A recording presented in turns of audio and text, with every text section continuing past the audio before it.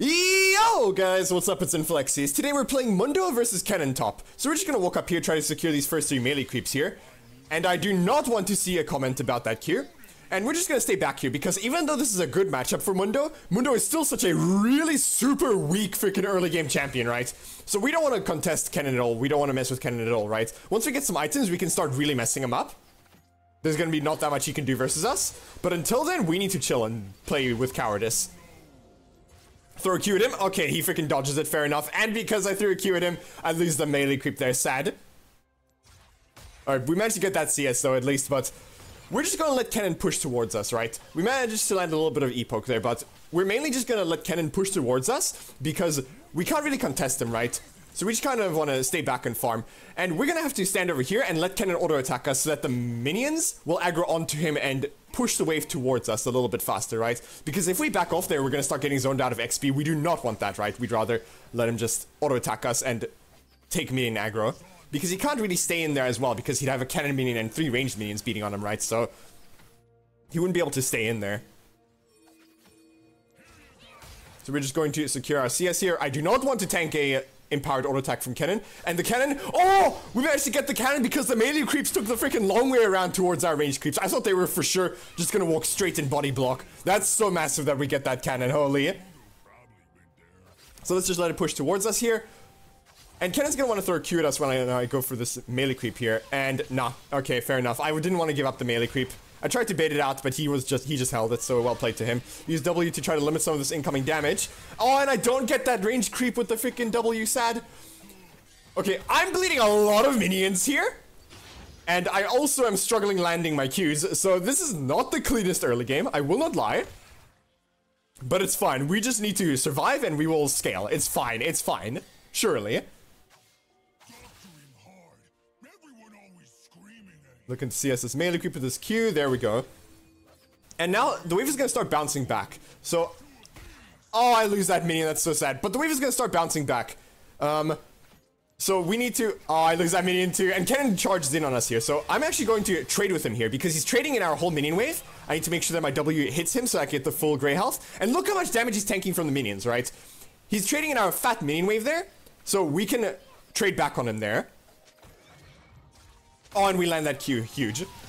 Well, the wave was going to push back to Cannon, and then we would have to play the bounce back. But since he went for that trade, he shoved the wave a bit. Now here I'm going to collect as many minions as I can before he gets back to come poke us down. And now I'm going to back off here, and I'm just looking to get that Cannon, right? Get Cannon away. Maybe. No, okay. I just barely made it in time. Like, you came back just in time for the freaking Cannon. Huge. I just didn't want the Cannon to be able to walk up on me for free. Too hard. Alright, so we're just going to try to get this. Yes, yeah, I tanked the PTA proc, not ideal. I could have actually gotten that ranged creep, but I thought it was going to die a bit faster. Because the minions are just getting one shot this lane. But I guess that time it just wasn't the case.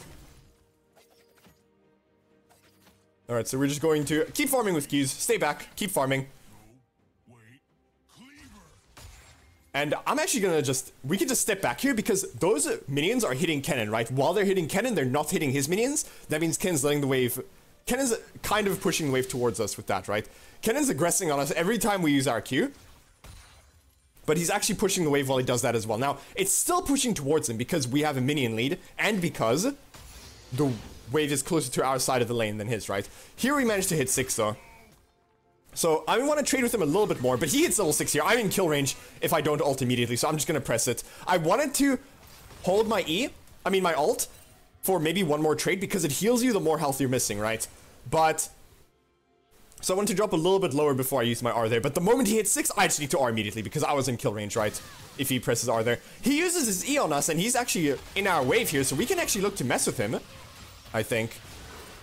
Q. Ultra, oh, that's so massive, and we get his flash. That's so huge.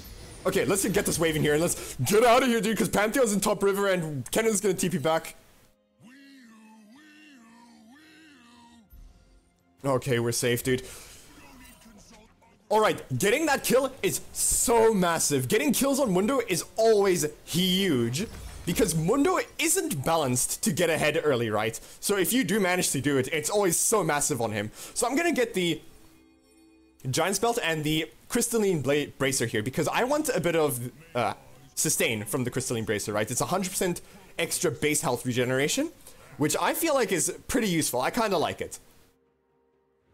Now, you could have made the case that I should have gotten timing some summoners there in the corner, but you guys could have made the case that I should have gotten a Ruby Crystal and a Rejuve Bead and a refillable potion, and that would have been better for lane, but I don't think I need it, because of that kill we got. I feel like I don't need it. I don't feel like I need the refillable potion, right? I feel like I don't need to delay my Warmogs that much. So we go for... Kennen comes in on us, trades us like that a bit. I could have aggressed on Kennen there, but except for the fact that Kha'Zix hasn't shown on the map for a while, and he is topside. So we're just going to play consistent, right? Maybe we could have gone in and gotten a really good trade on the Kennen there. Kennen tanks the Q, but our Q is coming back. Yeah, there we go. So we could have possibly gotten a really good trade on Kennen there, but it's not worth the risk, right? Big fat wave pushing into us. We don't know where Kha'Zix is. If we go for a trade on Kennen there and freaking die because Kha'Zix was waiting for us or something, or get chunked out and then get dove, then and lose that whole wave, that's just a disaster. We don't need to take that risk. Once we get our Warmogs, we are in such an insanely good spot. And that's all we need to play for. We don't need to take risks out that because we win once we get our Warmogs, right? We just need to farm, and once we get our freaking... Again, I'm going to keep saying it. Once we get our Warmogs, it's unplayable for Kennen. So we're just going to keep our CS up. I tried to hit Kennen there with the old E the minion and then Q him. But it didn't work out. I cannot land Qs on this guy for some reason. Except every now and again, I guess. He rushed Executioners, by the way. I would never recommend that versus Mundo, by the way. I wouldn't recommend getting Executioners against Mundo until he has his... Or healing reduction in general against Mundo. Until he has his first item. And level 11, right? Because that's when he starts doing decent healing. Right now, I don't think he does enough healing for Executioners. This early in the game, I should say. He doesn't do enough healing, in my opinion, to warrant an Executioners. Or for an Executioners to be worth it. So let's see here. I kind of want to start aggressing a bit on this Kennen here because we have a solid freaking item lead on him, right? Okay, well, nice sidestep flame. I cannot land Qs on this guy, by the way. Oh, thank goodness, I freaking landed one. It's a freaking miracle. Okay, so I'm going to walk down here, get a ward in here, maybe see if there's any honey fruit close in the river. Nope, no such luck. Okay, sucks.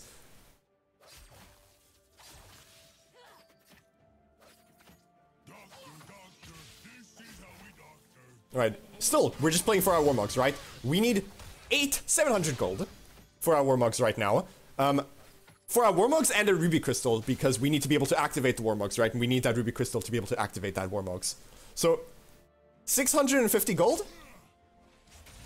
And it's freaking over for Kennen, right? So we just need to play for that. We don't think about it. I definitely want this cannon, though. I'm going to try to use this melee creep here to E it so I can secure the cannon, except it kites me! Okay, it's fine. We got the cannon anyway.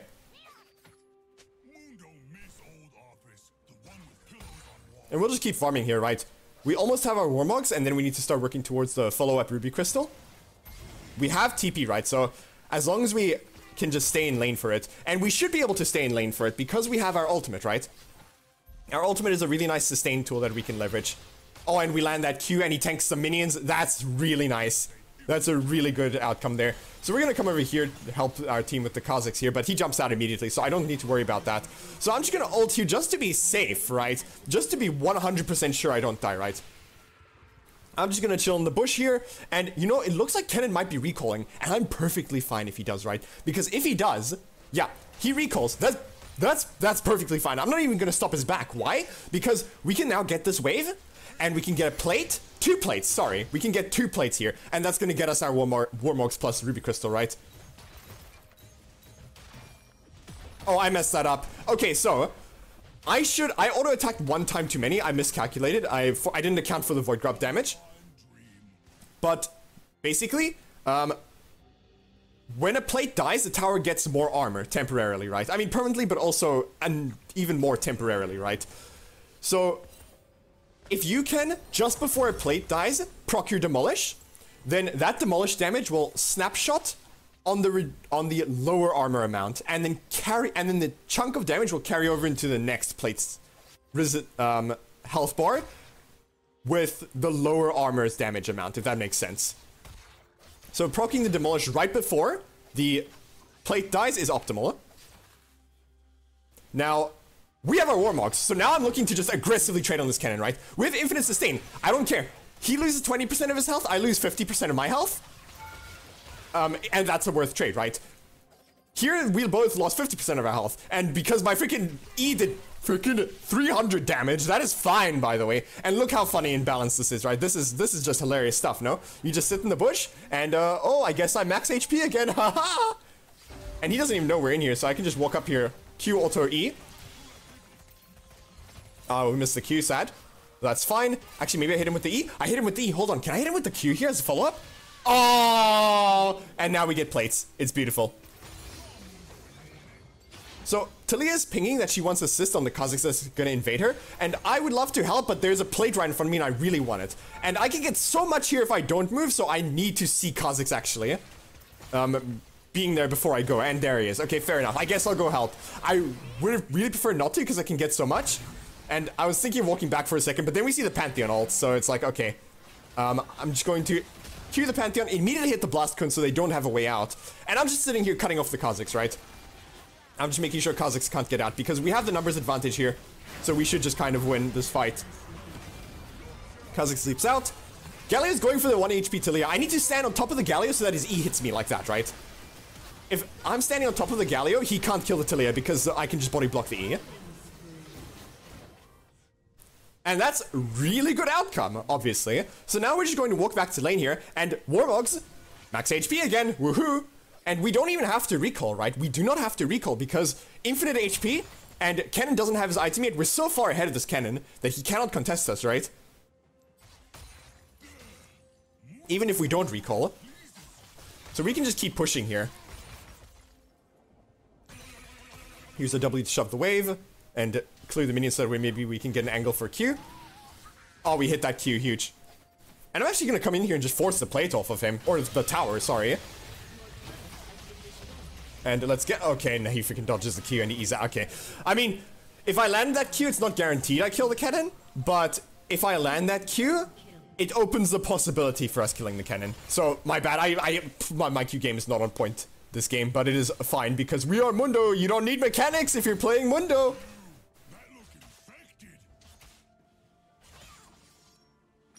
Alright, we're really close to our Heartsteel at this point, right? So... I kind of just want to stay for it. We're like 450 gold off, right? If we can just stay for the Heartsteel, then we can just get such a clean back. It's just so amazing. Use that W to shove the wave here. And there's a fight going on mid lane. Maybe I can go help with that, actually, because there's not really much to do topside right now. There's no wave to push with or anything, right? So we might as well look for a play mid lane here. Kha'Zix goes down to the tower, fair enough. Maybe I can cut off the Pantheon here.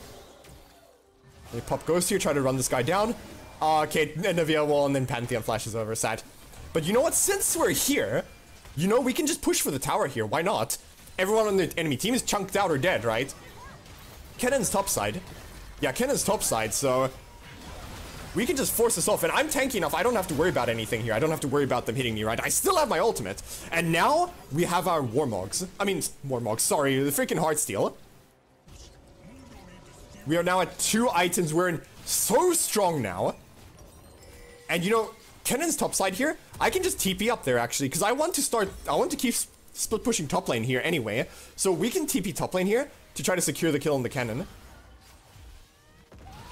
Okay, he runs down. Talia wall, please. Okay, thank you. Can I land the Q? Okay, we get the assist. And now we just keep pushing top lane here. Dragon is spawning. Dragon is the next neutral objective that's coming up, right? That's why I want to split push top lane, so I can be on the opposite side of the map of that. And apply pressure there. And I really want to try for this tier 2 tower, right? Because it's just, it's so much gold. The freaking tier 2 tower is so much gold. Okay, we see freaking Galio in that bush. So I'm just gonna walk in here, actually. I'm looking to just, yeah, come in here and force a Demolish proc off this tower. Get the Heartsteel, get the Demolish, and let's just walk away. Galio can't kill us, right? So we're fine. Except that, okay, no. Pantheon, no, I'm pressing R. I'm out of here, dude. I don't want that. Pantheon freaking W's me. 1, 2, 3, Q, and I get executed. No, I'm not interested, thanks, though. But the reason why I'm so aggressively looking for that... Oh, we see a Scryer's Bloom get popped there, so we know that there's somebody in the jungle there, but the reason why I'm looking to freaking get that Demolish proc is because the next time I get a Demolish proc, now that tower's just dead, right? So I'm prepping the tower. Oh no, and Caitlyn face checks it after we saw somebody proc the freaking plant. We knew somebody was in there. Oh no, Caitlyn, no. And I'm just gonna keep pressuring here, right?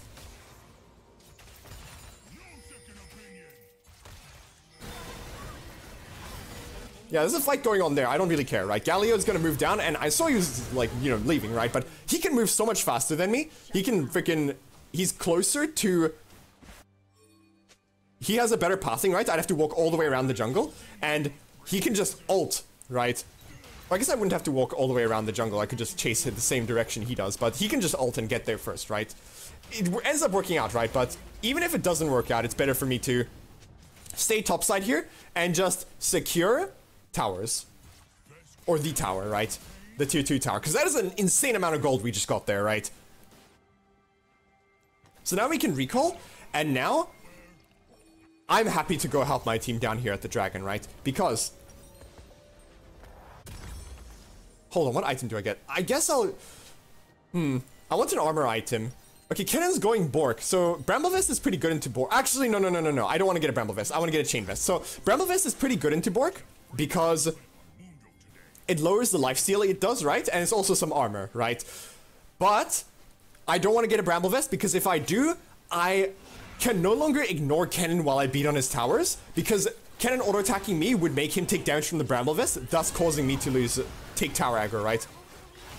Okay, we're gonna come in here and just freaking chase down this Pantheon. He did not ult into the correct place. Like, he ulted into the wrong neighborhood, dude.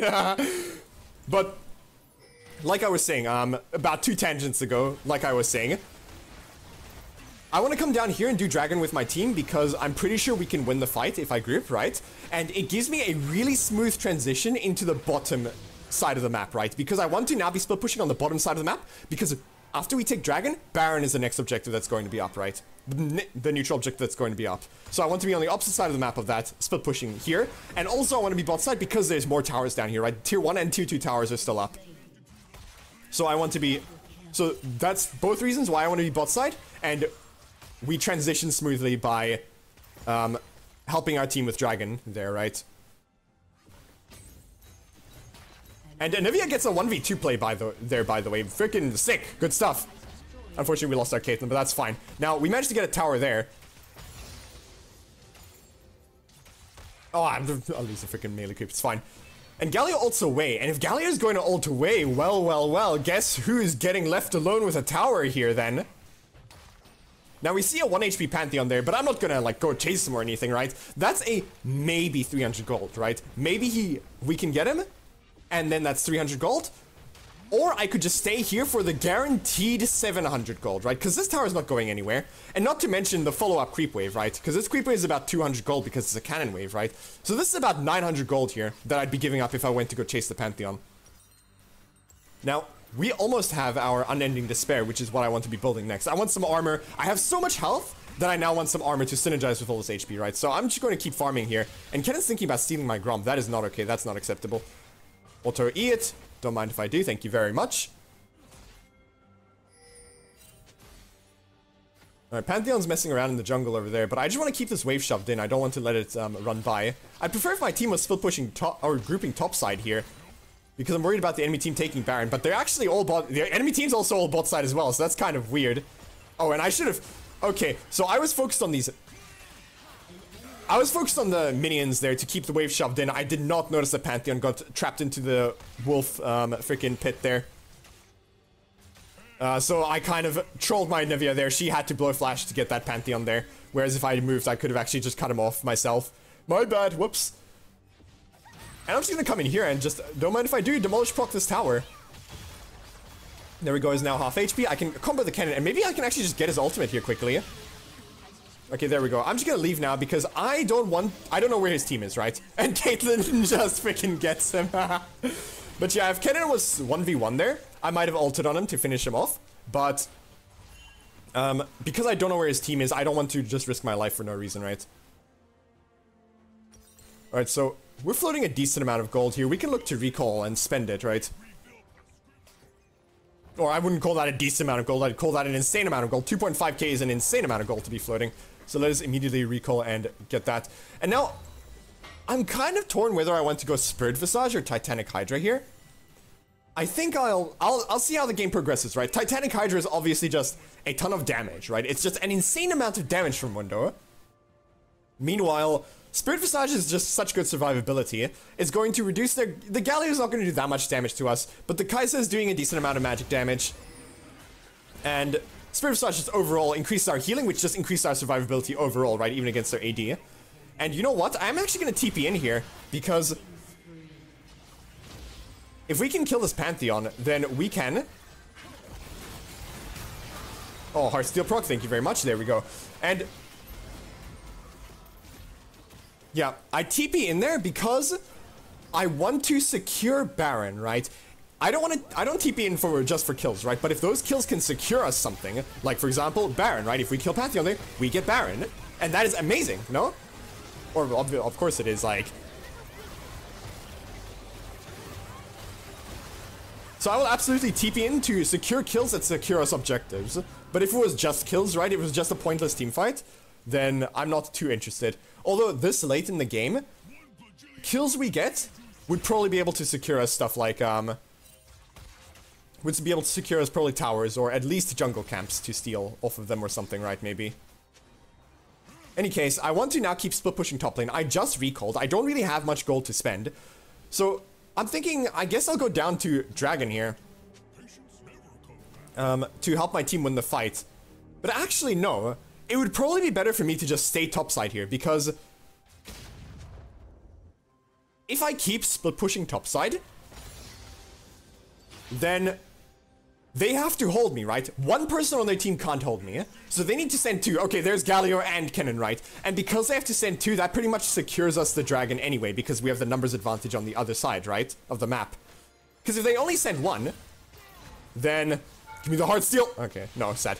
Because if they only send one, I'm basically just gonna end the game in their face, right? But yeah, you see, they run like freaking cowards, right? They freaking book it because I'm just so strong. I will 1v2 them if they're not under a tower, right?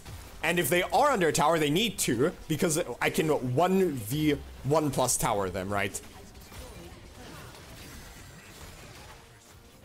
So we're just gonna bash our face into some freaking structures here. Kha'Zix gets Dragon. You know what? I'll let him have Dragon in trade for their Nexus. I think that's a worth trade. And to just bash my face into it while my team bullies them in Fountain. And yeah, that's that. Well, hope you guys enjoyed the video, and hope to see you in the next one.